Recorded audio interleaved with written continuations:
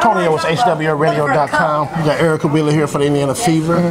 How did you feel for this first victory of the season? Man, it feels good. Finally got that cloud over our head. We finally got a win, and a good one. You know, everybody scored, so it feels good. I noticed in the beginning of the game, you was playing some tough defense on McCoughtry and Tiffany Hayes. And how did you maintain your defense throughout the game and shut them down? Well, Vivian, man, she's definitely the MVP of this game. She did great on McCoughtry. Tiffany definitely did great on defense. They both, held their own.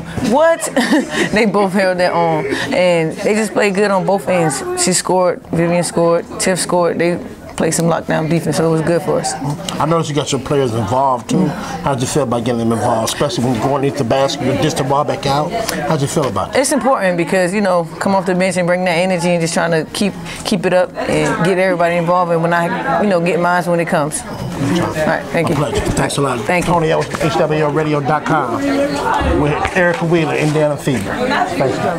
HWLRadio.com. Tony Edwards with Victoria Vivian's Indiana Fever. So how did you feel today once you caught your rhythm? I noticed in the first half, I seen you hit a couple shots. You was confident. How did you carry that over to the second half and the end of the ball game? I would say just my defense. Knowing I had to guard the best player, I was feeding off her. She's knocking down shots and going at me, so I had to go back at her because she was guarding me. So I feel like just being into her on defense and just being efficient on offense with my teammates. You guys get your first victory. How do you feel about that? It feels good to get my first WNBA career win and just hopefully just carry over for the season. My pleasure. Thanks a lot. Thank you. Appreciate you. Well, I'm just trying to be here and I can for the team. It was really hard fought win out here today. They just came out competing from the start. We had a couple of lapses early, but we kind of came back and we fixed it. And so I just tried to bring all the energy that I could, especially with her going out there and taking fouls. And so she's just an energetic player and she brings a lot to the team. So anything that I can do, You played so tough in the game. You was rebounding, his hands on the ball, physical activity and everything. And I hate to see you brought but you brought a lot of emotion, a lot of energy to the game. So that being said, you was a big part of the victory today, even though you went hurt. So how do you feel about that? I feel really good.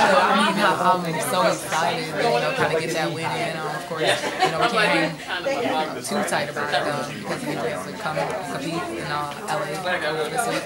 So I'm really excited, really happy for my teammates. As soon as I got in the locker room, that's exactly the first thing I was asking. What's going on? There's 7 minutes left. I was just trying to watch the game. I wanted to go back out there and figure everything out later. And so I was just really happy about my teammates.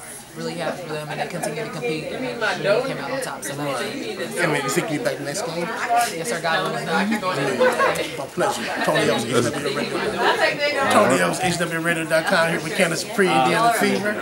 Candace, I know you started the game. You had a nice little soft touch 4-footers and right around the paint area. How did you feel about connecting those shots around the ball game? I think it felt good. It's always good to start off with a shot. It keeps me from having to adjust early on. But I was just happy to continue to start. I know you went against Jessica Breeden. She's number 4 in WNBA rebounds, 9.3. How did you feel? I shut up on my first attempt. I knew that. They're all. Don't be shy. When we open up, you go get who you want, or you're not going to get it. I know Vivian's caught her rhythm. She was hitting the threes. How'd you feel about her hitting the threes, connecting, and you guys getting the lead? Mentally, I was like, it's about that time. But she played well. I know her family's here, so she wanted to do well. She played a really good game. Hopefully she can keep that going as we go on this 2-game road trip. And last but not least, how did you feel with this knock you off your back in this victory? It feels great. 24 hours to enjoy it, and it's really dedicated. It's not going to be easy. Seattle's not going to be easy, so we can't win this game and go out here blown out by 20, 30 points. So we got to make sure to keep it going. My pleasure. Good luck. You a father? Yes. Happy Father's Thank Day. you. Are you a father? Happy Father's Day. Thank you. Kevin.